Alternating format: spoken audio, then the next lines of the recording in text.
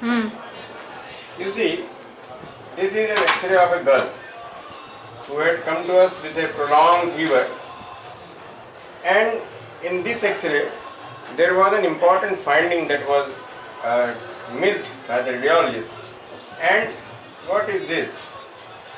See, this is a cold abscess.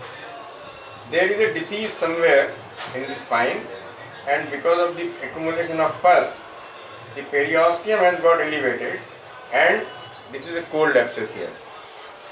Then what we did X-rays of the dorsolumbar spine, and what we found,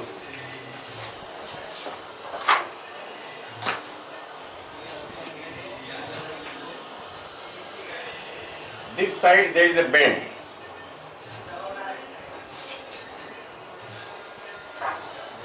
and then we had to start her on anti-tubercular treatment. Even with the treatment, for the first few days, the cold abscess has persisted and there is destructive change in the disc, intervertebral disc there. After 7 months of treatment, this is the scene.